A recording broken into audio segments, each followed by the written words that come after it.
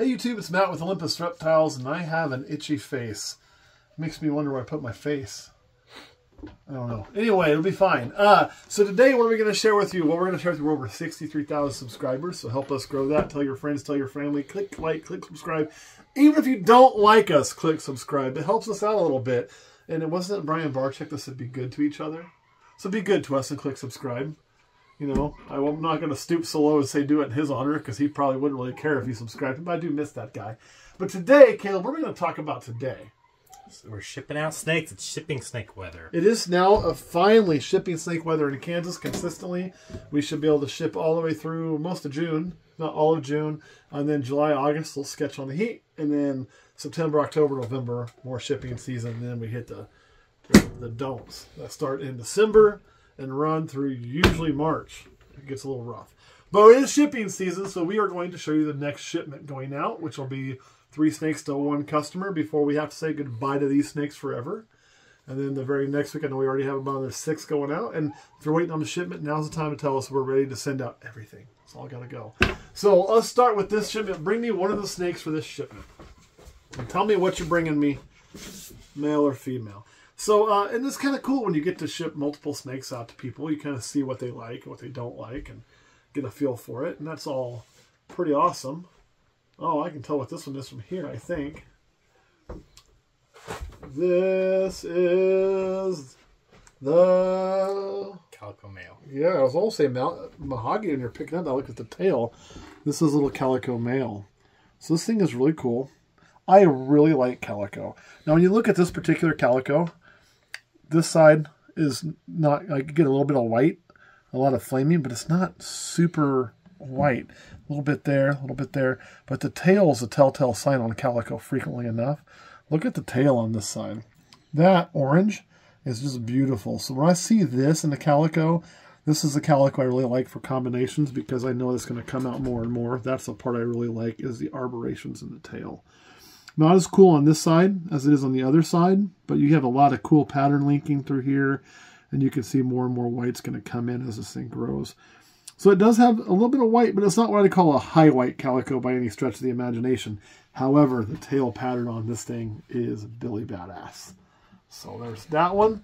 And what's going to come up next? Yep, you're going to have a few single genes in here. Then you have a combo snake also going out. That does include a recessive. We'll probably do it last. But all 3 of these, same person, all 3 of these leaving on Wednesday.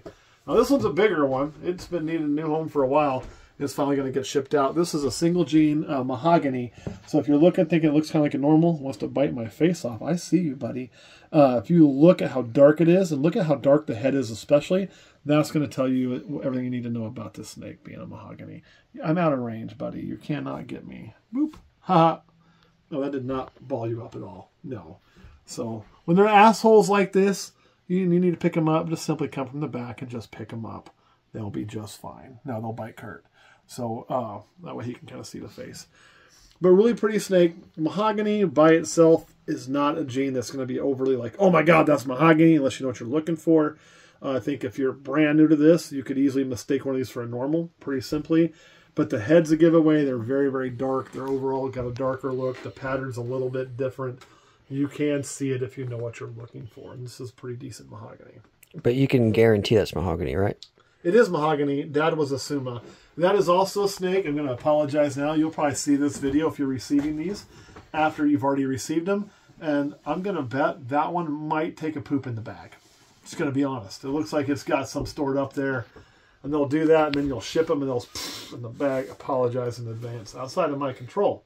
Now, this last snake, this is a snake after my heart. This is the kind of thing I really like. And this is a super pastel SK Exanthic, I do believe. So we're looking at here. Another little angry one, not as angry as before. So you can see how light the head is, how good the blushing comes through. Just overall, really nice snake. You can see all through the back there. Not as blush on the back as some, but if you compare this in the color to a pastel Exanthic this size, they're already starting to change because this is a super memory source. And you'll get more of a darker gray here. These super pastels stay very, very light as they age. they look really good as adults. So I really like these snakes. I think this is a great jumping off point. Also a male if memory serves. For an Axanthic project. Why do I like these for an Axanthic project male? Because as much as I like the killer zebra bee and the zebra bee, some of my favorite snakes on the planet, that spider is going to limit what you can do with that animal as a breeder, right? It just gets in the way sometimes. Here, you don't have to deal with that, and you're also going to guarantee yourself passing on Axanthic into everything, since it is a visual, which is really, really a good deal. And since it's a super pastel, you should pass pastel on to everything. I know somebody's going, oh, who cares about pastel? I still feel when you're working with Axanthic and you want to get that really light color, that you got to get a copy of pastel on that. You don't have to always go super, but having a copy in there with maybe fire or yellow belly or something else is going to get you that lighter color and contrast. Those two colors should almost be together all the time. Axanthic and pastel should almost be a permanent link in my personal opinion. Not always, there's exceptions. And here you're going to pass on both those genes every single time. Anything you want to add about these? Nope. So what's your favorite of the three? Probably the super pastel Axanthic. Oh, mine too. I mean, obviously, it's got a lot going on. Kurt, what about you? Axanthic. Now, Kurt was still thinking, I wish it was something other than Axanthic, though.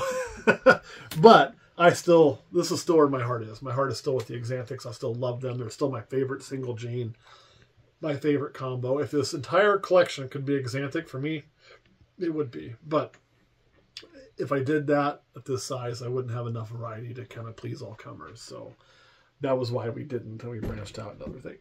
Excuse me.